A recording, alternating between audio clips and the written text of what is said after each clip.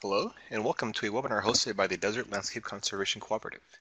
This is Noe Santos with the Bureau of Reclamation, and we are very pleased to have Susanna Eden from the Water Resources Research Center at the University of Arizona. Susanna Eden is an Assistant Director at the Water Resources Research Center. She has a PhD in Water Resources Administration from the University of Arizona, and has been engaged with water resources research and outreach for more than 25 years. Her research centers on policy and decision-making in water management, stakeholder engagement, and the use of scientific information.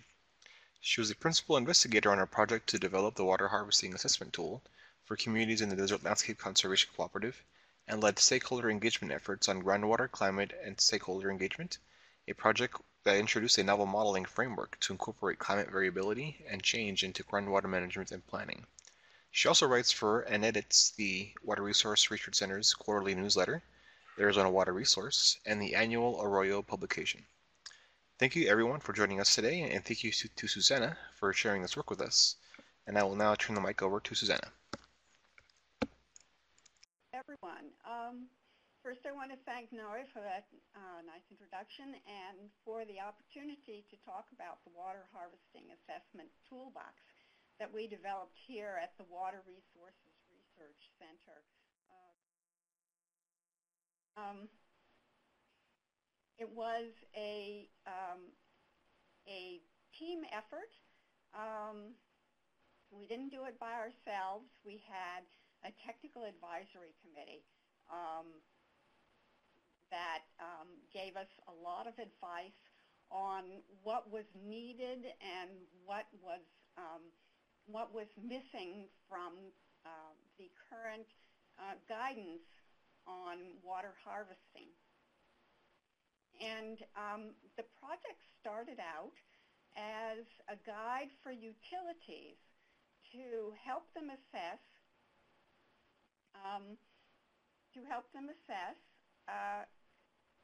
the value of water harvesting in more ways than simply augmenting water supplies. So it began as a guide for rainwater and stormwater harvesting potential to meet multiple challenges and provide multiple benefits. It became a toolbox out of the information that we got from utilities, from communities that I am seeing messages that you can't hear me. Just a moment. Is this better? Can you all hear me now? Can somebody send a message? Yes. Okay, great. Okay. So there is the original impetus for rainwater harvesting was the idea that we would augment insufficient potable supply with rainwater. Low price of water, it was very difficult to be able to justify rainwater harvesting just on augmenting supply alone. So we tried to point out the many ways, the many problems that water harvesting can solve. And these includes reducing a peak demand if you use tanks, improving stormwater quality and reducing stormwater volume, and also having an impact on supply and demand during climate change.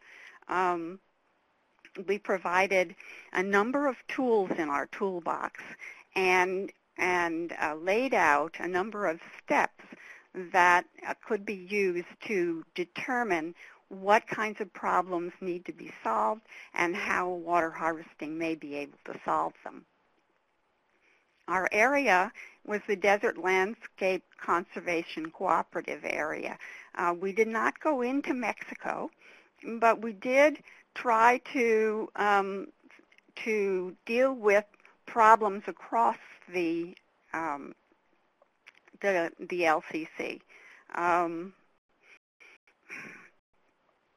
So, to begin with, the toolbox is used in a group.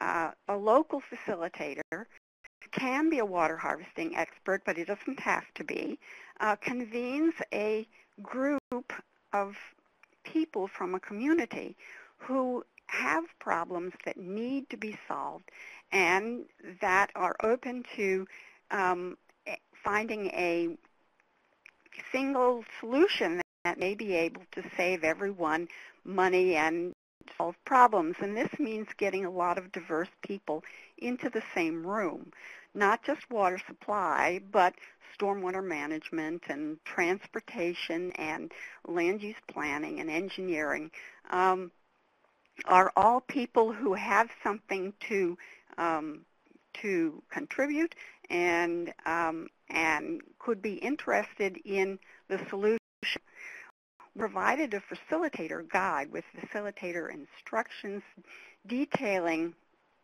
what the group will go through in the 8 steps of the use of the toolbox and the use of the 5 tools that are provided. The first tool is a narrated presentation. It's about an hour long, and it covers a great deal of information about rainwater and stormwater harvesting, its benefits, and the challenges that it can help solve. The presentation is stopped in order to use the other tools, and so it's necessary to leave enough time for this meeting. Probably 2 hours would be a minimum because there is a lot of opportunity for discussion. Water harvesting spreadsheet is tool number 2. It provides tables and charts that the meeting participants discuss and hopefully come to consensus on, so that they can see what the main challenges are and what the main benefits are of water harvesting. The third tool helps determine the water harvesting potential for the particular location. It's a catchment to canopy area ratio spreadsheet that shows you how to estimate your water harvesting potential, especially in terms of passive water harvesting, where landscape is being watered.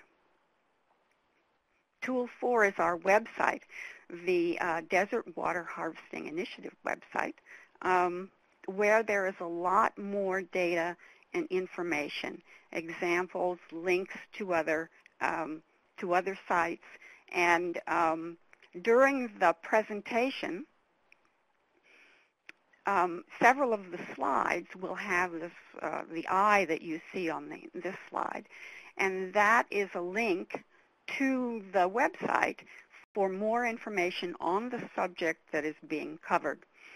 There's a wealth of information on the DWI website, and I hope you'll have a chance to visit it. Tool number 5 is a template, because once the meeting is over and people have come to an understanding of the value of water harvesting, you need to take that information out to decision makers, to other people in the community, and other people in government,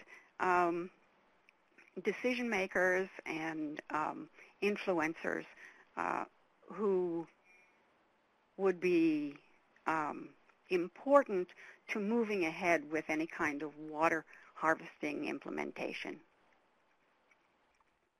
Okay, step 1.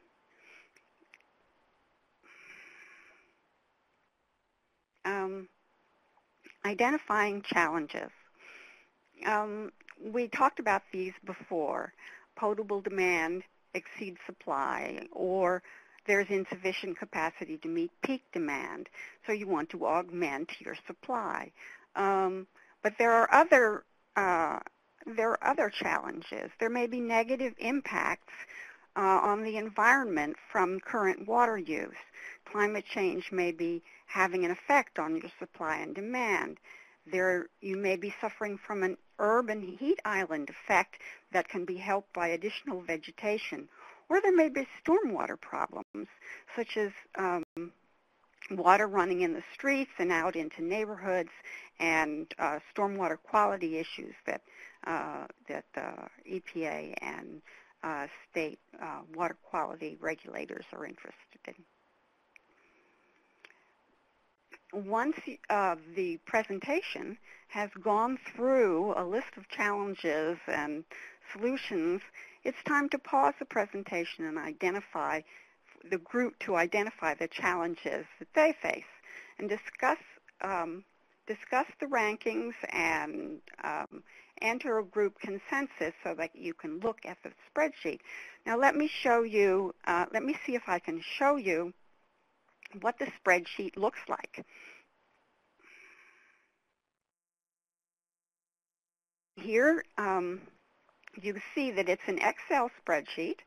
It's downloadable from the website, and it has an example, and then it has a space where the community can put their consensus ideas down and see them in a chart. So if your most important problem is urban heat island, you rank that high, and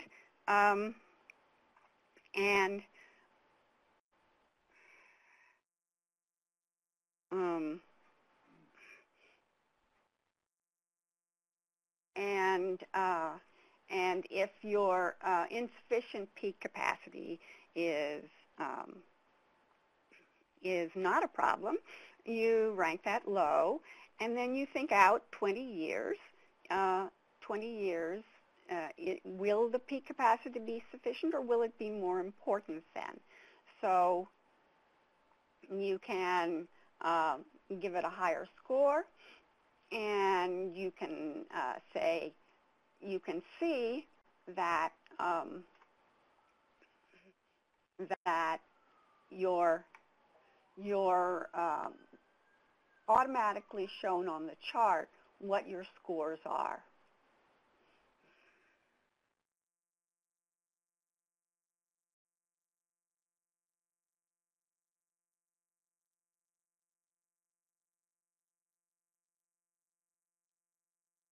The next step is to evaluate the land use sectors that have water harvesting potential, and there are several.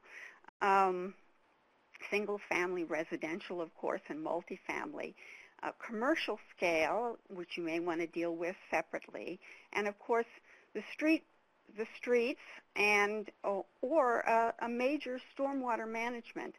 All of these sectors can be important depending on your circumstance, and the presentation goes through all of them and the potential that they have for water harvesting.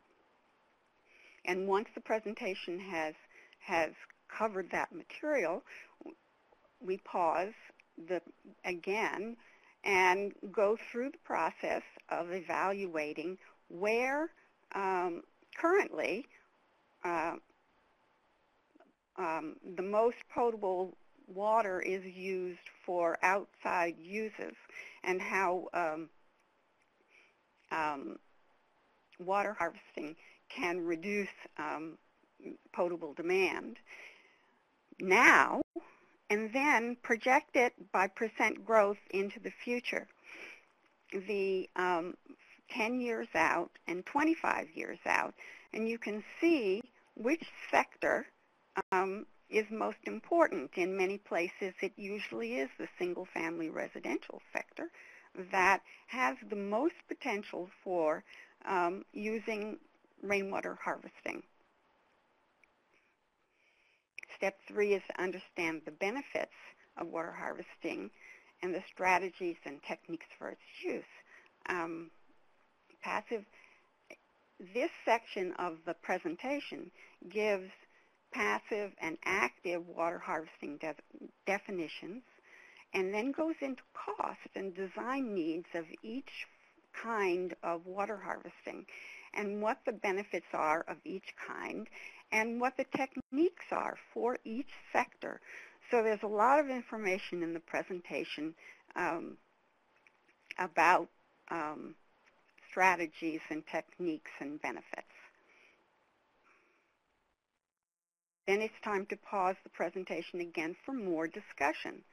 And this chart really shows that for the problems that have been identified in the presentation and by the utilities and communities we consulted with, water harvesting, both passive and active, are potential solutions, except for reducing peaked potable water demand, which requires an active system.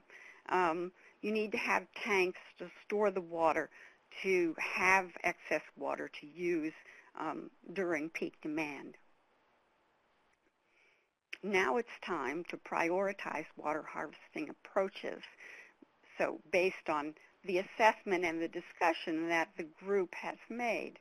So based on a review of the previous steps, it's time to rank water harvesting priorities for land use sectors and water harvesting strategies, and whether to retrofit versus new construction.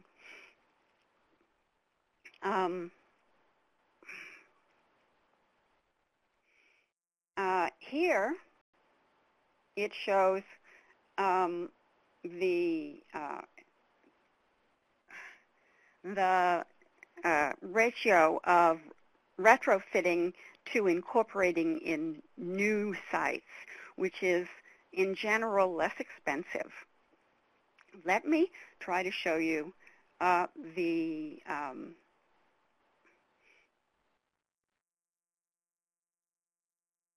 here. I'm sorry.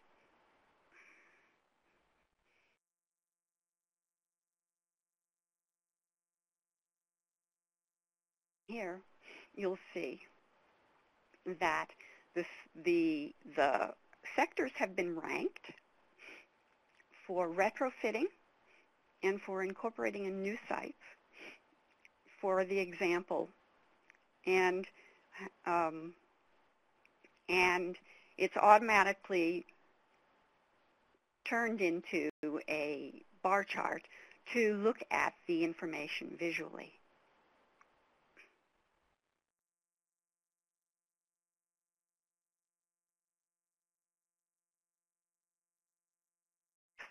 Step 5 now is estimating the effective catchment to canopy area ratio for your location. To begin with, catchment to canopy ratio is the ratio of the space where you are collecting the rainwater to the canopy of the vegetation that you are trying to support. So the illustration here shows a 3-to-1 ratio with presumably more rain during the year, and a 7-to-1 ratio where you would need a larger catchment to maintain your vegetation.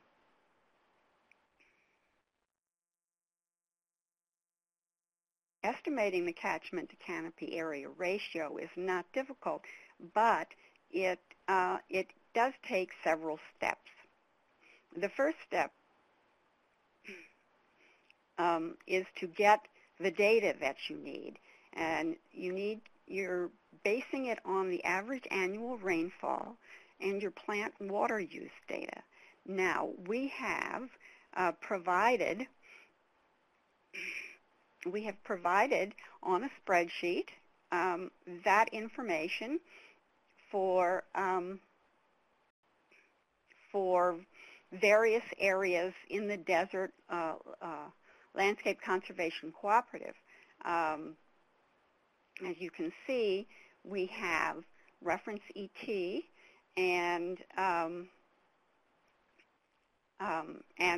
plant water coefficients for a number of cities in the desert LCC. So if you don't know that information yourself, you can find a city you can find a location in the spreadsheet that may give you an indication of what the plant water needs are, and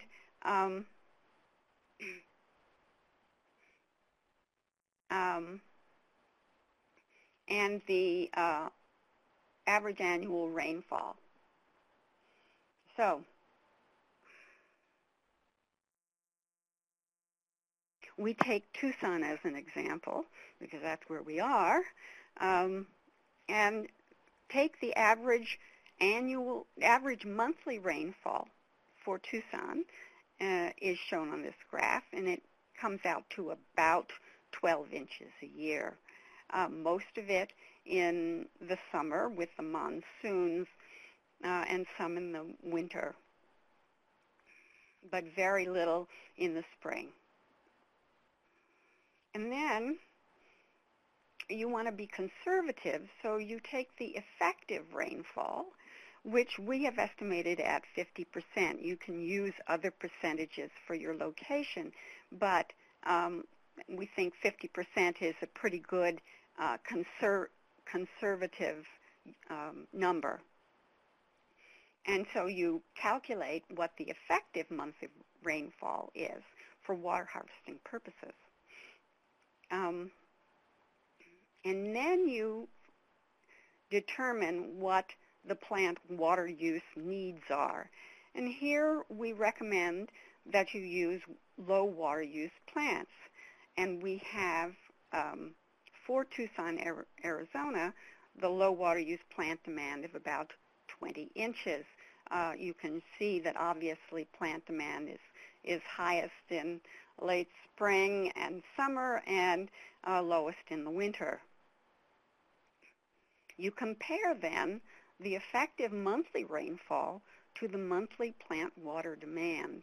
And you can see for Tucson that there isn't a month where there is a one-to-one. That is, there's no month where there's enough water in Tucson from rain to support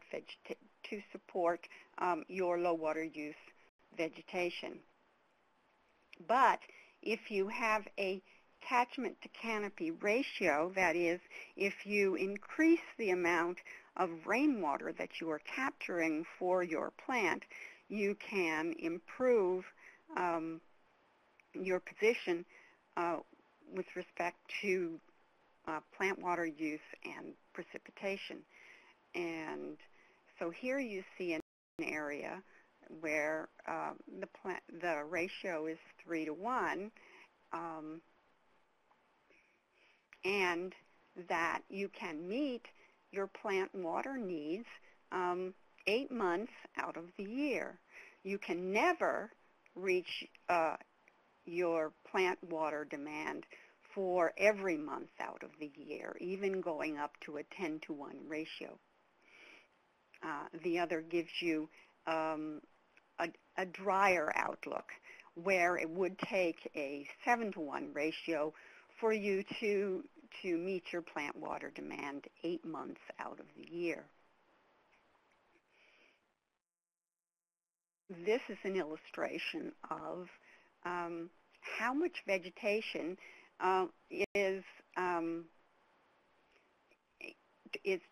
translates from your different catchment to canopy ratios. Obviously, you can provide for the water needs of a greater amount of vegetation with a 3-to-1 ratio than you can with a 7-to-1 ratio. This is an actual photograph that shows the difference between rainwater harvesting for canopy and standard landscaping in Tucson, Arizona. And it shows the remarkable change that can be made by employing rainwater harvesting strategies in a multi-family setting. Step 6 is to follow important design guidelines to ensure water harvesting benefits. And that is, that water harvesting is a technical skill that needs to be done properly. And so the presentation gives examples of what needs to be remembered and what needs to be done in order to make your water harvesting effective.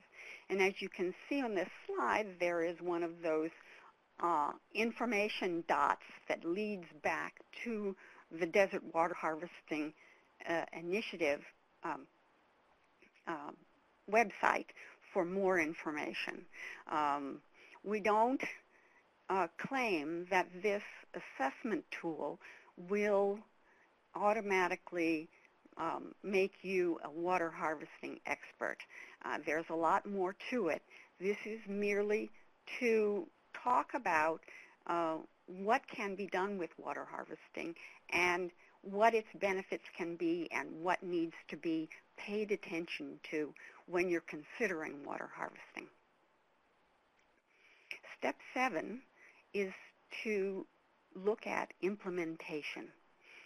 There's a whole range of steps that communities can take to begin to see the benefits of water harvesting. And the first is usually to remove any kind of zoning or regulatory impediments and develop a policy that says this community is interested in implementing water harvesting. And from there, you can provide education and guidance to the public to provide support for policies and policy implementation. It's important to get good data, so you can take the opportunity to refine your water harvesting potential data to make it more specific to your location and to your needs. Demonstration projects are always useful. Good demonstration projects are needed to let people know what water harvesting can do and to create enthusiasm for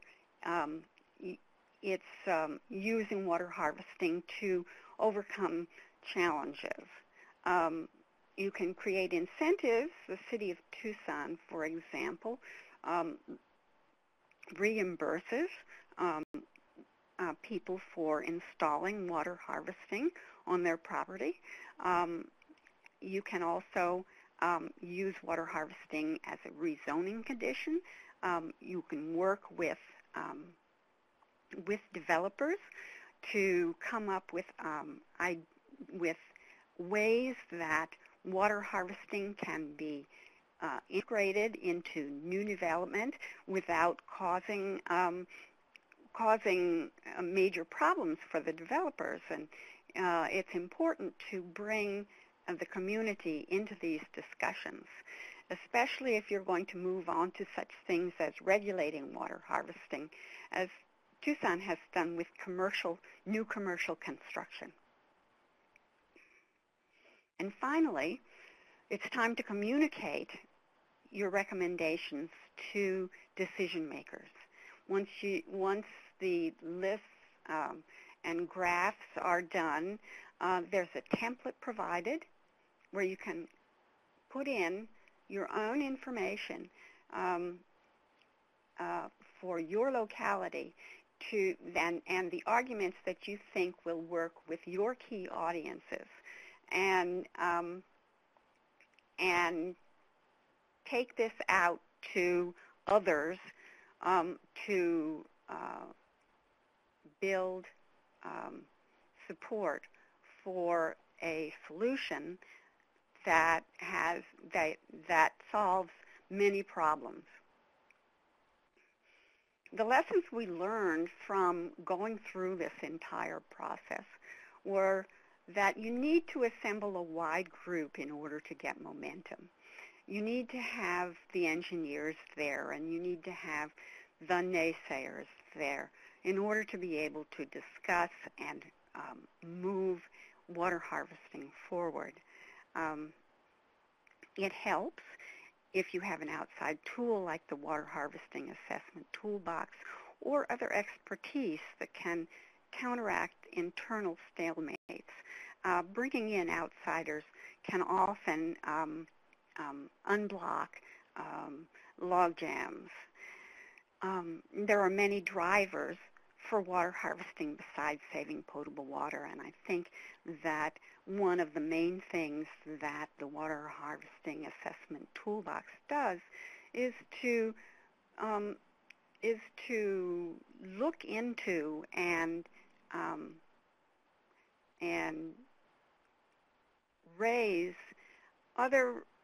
the other benefits of water harvesting besides saving potable water, so that if there is justification needed for implementing water harvesting, that there are more than saving money for water, for example, to justify it in a more livable space, in saving energy from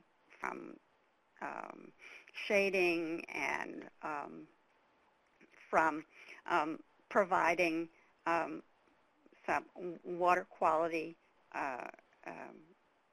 mitigation and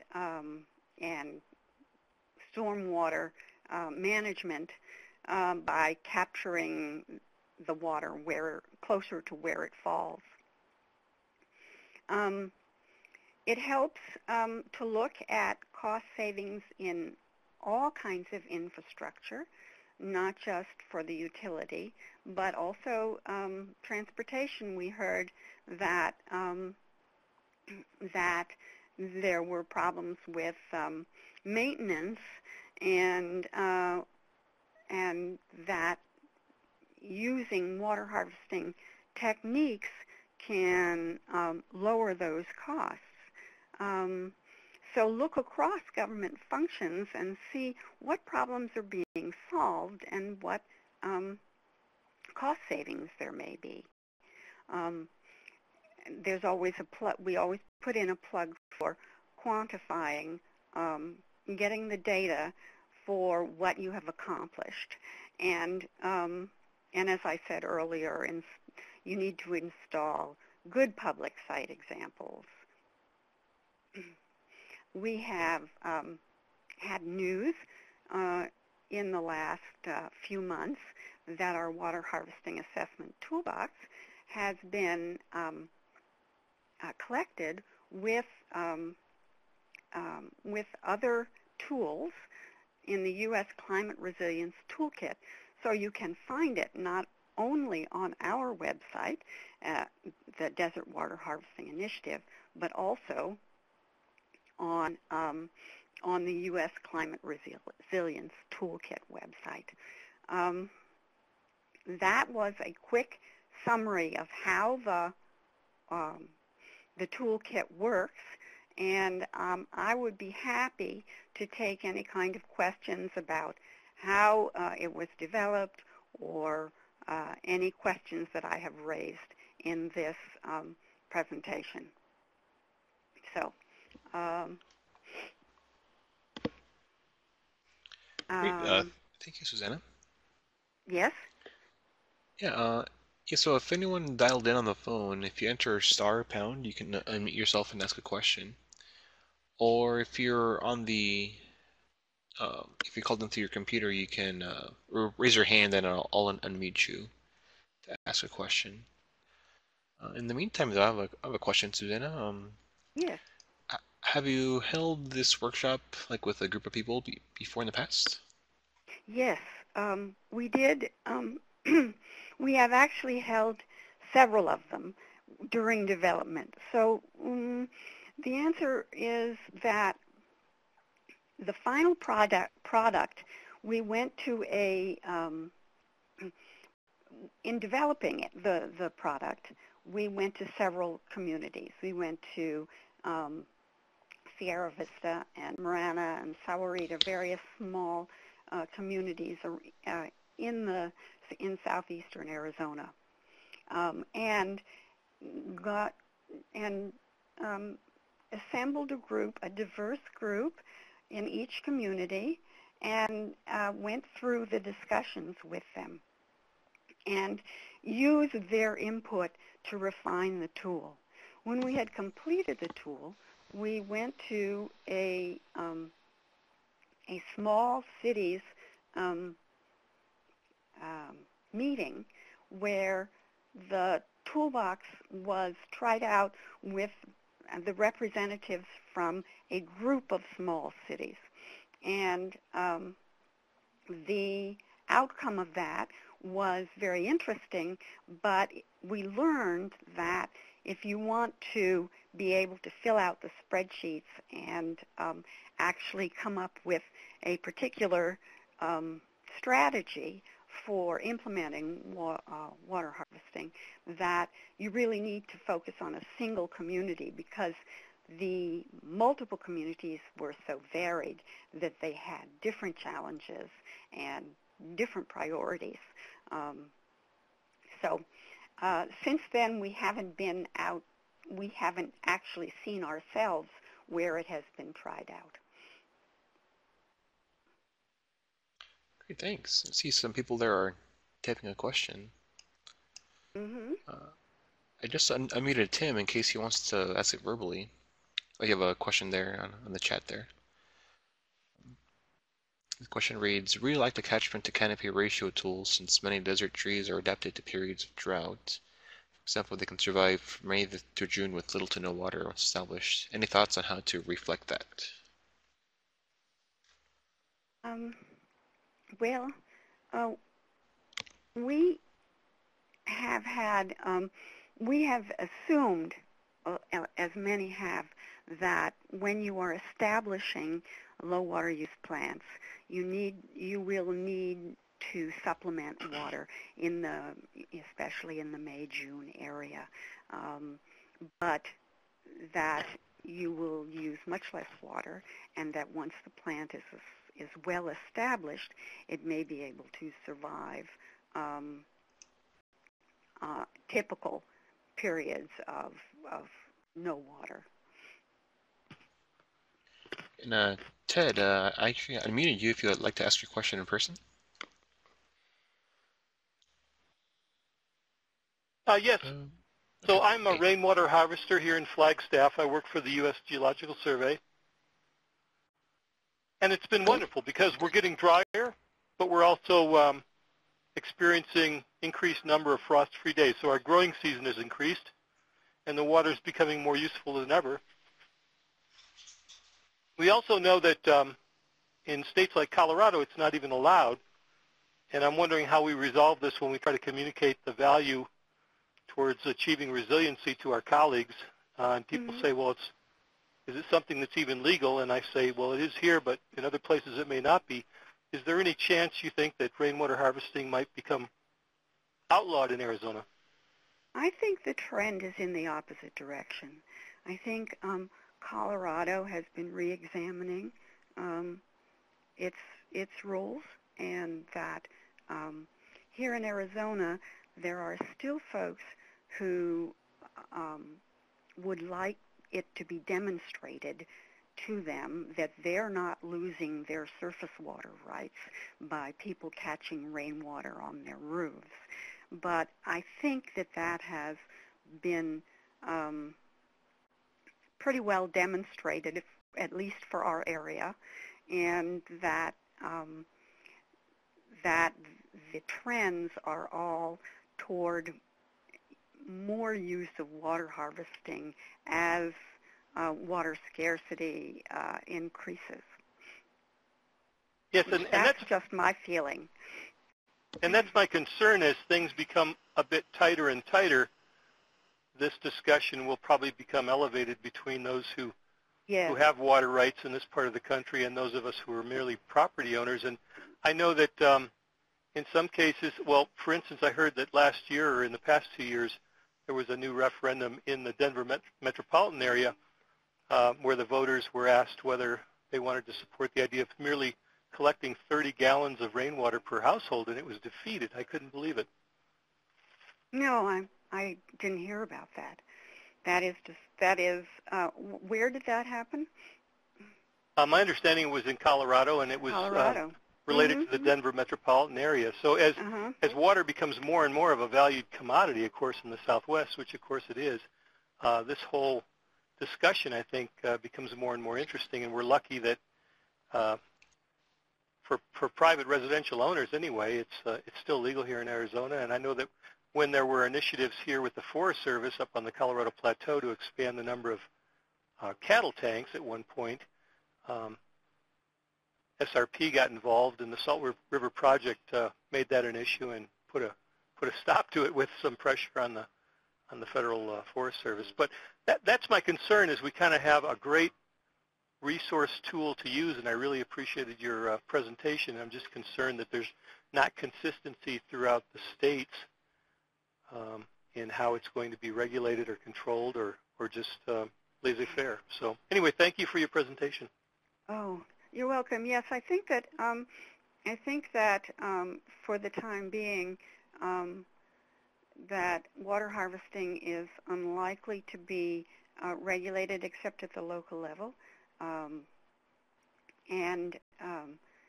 But as you say, as things get tighter, there will be a conflict, because people will see that water is coming out of the sky that is not being used where it falls without water harvesting. And so the people downstream would have to be convinced that that is not water that they would eventually get. So it may well become a conflict area around here in the future. You're right. But I think that the argument about free water coming out of the sky and we need it here is a pretty strong one. I just have one more comment. If I don't mean to dominate the whole discussion here, but in evaluating the cost benefit for any given project, my point also would be that you mentioned earlier in your presentation that the cost of water was so inexpensive that it was somewhat of a barrier to trying to convince people to go there. But I would maintain that the value of rainwater versus city water supply that might be potable but might also be containing chlorine and minerals, hard water if you will, the value of the softer water, the rainwater, to the landscape plants is huge. I've seen that change in my yard, in my garden. The rainwater is much more valuable to me than the equivalent volume of city water. Although it's not potable in my system, it seems to be just what the plants ordered. Yeah. Well, putting all of those into a cost-benefit analysis is complicated, but valuable. Do I have another question? I see Tim Kirkpatrick. Do you want to elaborate? Is there any literature on addressing water harvesting in areas of total runoff allocation? I don't know. Yeah, I just turned Tim's microphone on, so if he wants to elaborate, he can speak. We can hear Tim. Oh, you can't use mic. Okay, I guess we'll just use his question.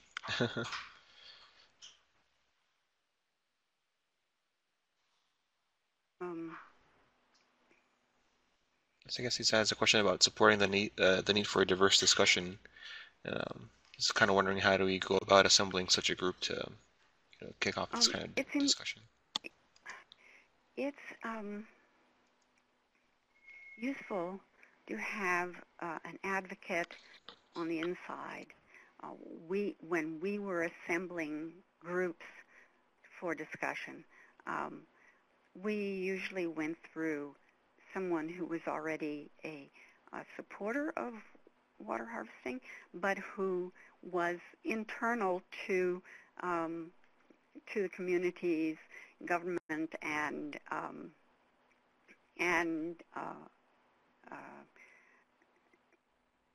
diverse groups who had influence on various kinds of decisions across the community. I don't know of a magic bullet. How do you go about assembling such a group? Except that you identify who you want to be there, what kinds of people should be there, and what are the challenges that are can be solved by water harvesting, but don't come immediately to mind, like stormwater management or like water on the roads and what transportation engineers have to deal with. So identify yourselves what groups, what people you want to have assembled, and then use the sustainability person or someone inside the government who can introduce you to or can get the interest of all these different people that you have identified. Is that Yeah, hopefully that answered his question. I guess he had a question about I think he had a question on literature addressing water harvesting in areas where all the water is allocated. I'm not sure if you've seen any kind of papers that discuss policy on that while working on this project. And allocation to agricultural uses. That's I haven't seen a lot of literature on that. There was a study which they did in Colorado in order to determine what happens to the rainfall and how much of it goes into runoff into an allocated system and how much of it is evaporated and never reaches that system. And they use that as the basis of loosening their regulation on water harvesting. But I haven't seen very much literature that goes into that, into how water harvesting and surface water allocations for agriculture or for any use have been reconciled, if that's the question. Well, yeah, thanks, Susanna. So are there any other questions that people want to talk? I see it's like Peter and Tim are typing in another question here shortly. I guess in the meantime, have you received any feedback from like different cities or engineering firms that have used the assessment toolbox, like in planning studies or research projects?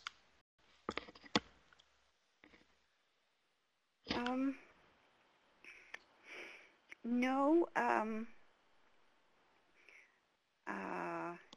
We have tried to track who is using the site and what they're using and how much of the site is being used. But we don't know and haven't received any feedback from people who have taken the tool and used it themselves. so I can't give you any feedback on that. Okay, yeah, not a problem. And then if it's okay with you, contact information. yeah. Let me go back here.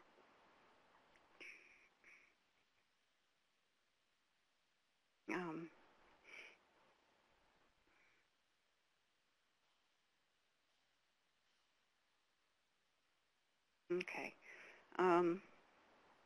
That's my telephone number, and an email address.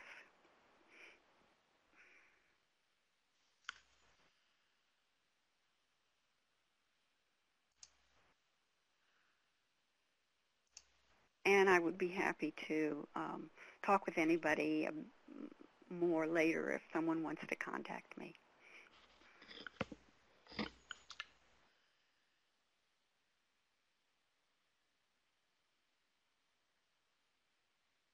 Perfect. Yeah, thanks, Susanna. Looks like Peter's still typing there. Mm-hmm. Yeah, but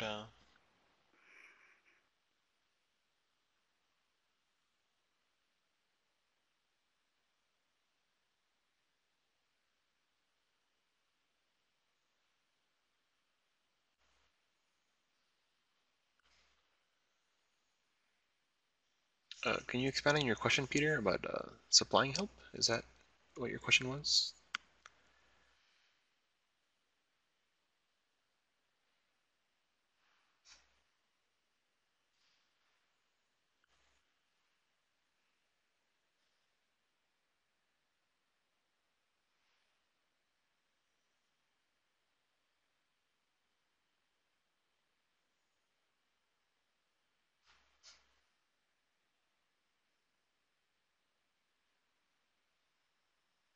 I think we might have lost Peter, but Oh dear. yeah, it's okay. Well, if Peter is still there, as I said, I would be happy to talk to anyone about this if you'd like to contact me. Cool. Yeah, I'm sure you'll appreciate that. We do not have as standing by anyone to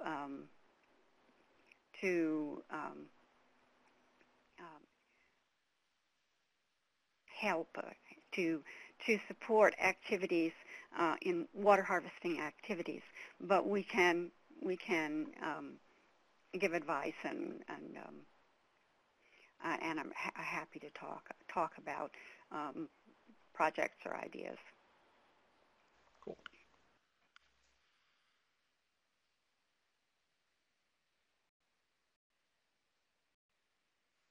Looks like he wants to know if you can supply facilitators. That's a possibility, but we don't have the resources to support facilitators. So we would have to come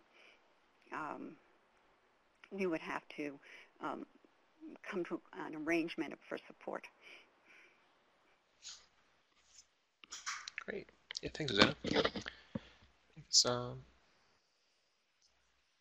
Yeah.